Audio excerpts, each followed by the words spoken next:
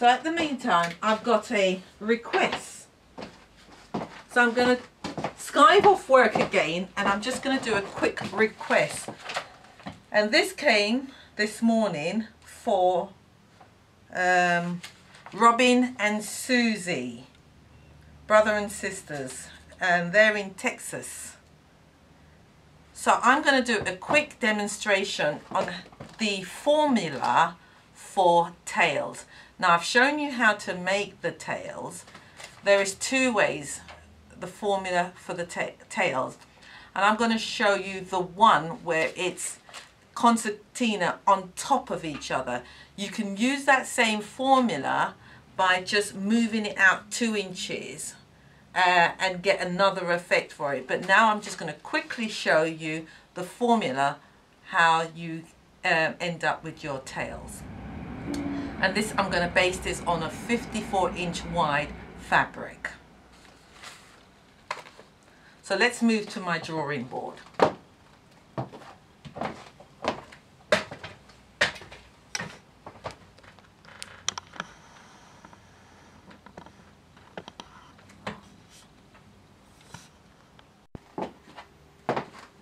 So here now,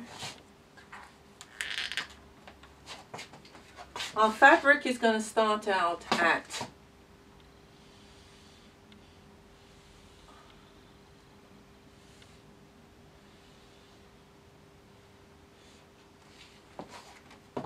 It starts out at 54 inches. We're going to allow for the return, we're going to allow 1 inch for seam allowance. So that is our return. Our return is 6 inches. Our seam allowance here is 1 inch. So we're going to now take this figure away from 54, but we also have a 1 inch allowance here as well. So that's 6 inches, 1 inch here, 6, 7, 8 inches. So we're going to now deduct 8 inches from 54. Is a total of 46 inches. So now we're going to, this space here is what we're going to pleat. So we're going to deduct the amount of pleats we're going to put in here. Today I'm going to put 4 pleats in there. So we're going to deduct 4.5 because 4 pleats is what I want. But the return right here, I want this return to be on the front, which is this return here on the front. So we say 4.5. So we now divide 46 by 4.50 equals 10.22.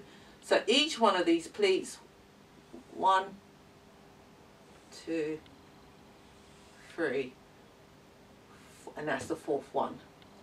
So each one of them is 10.22, 10.22, 10.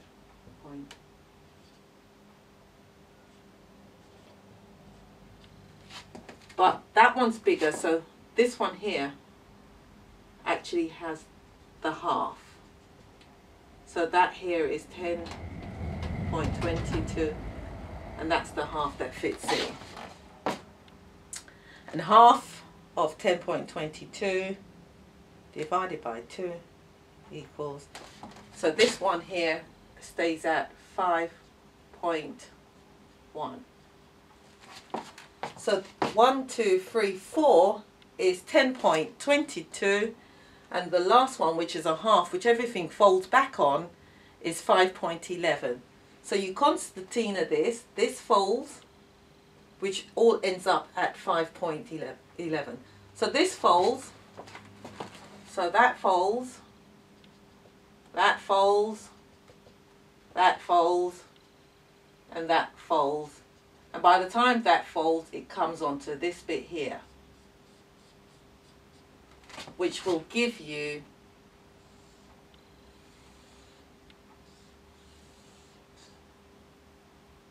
so it's folded back on itself, folded back on itself, 1, 2, 3, 4, and then we've got the return here.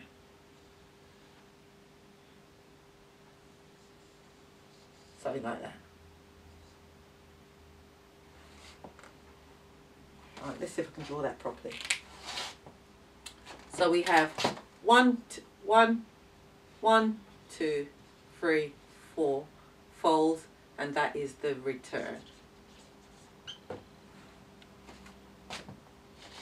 So that folds, and that's the fold, and that's the fold, and that's the fold.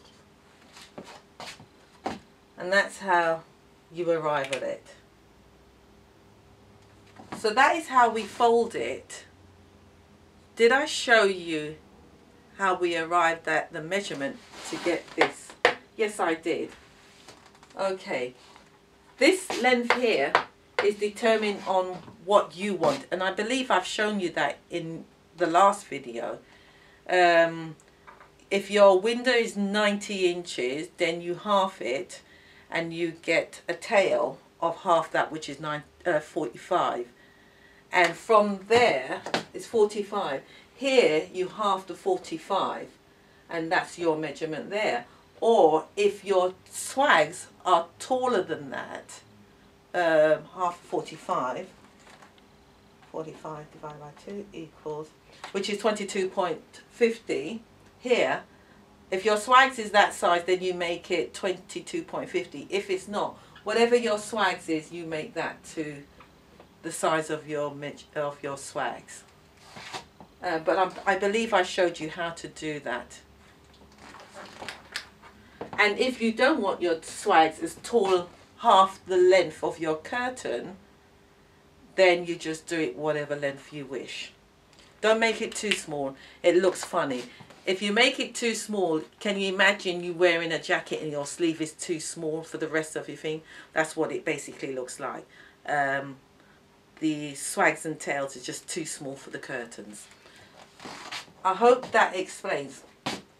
Depending on how many pleats you want, you divide it by that and add a half onto it.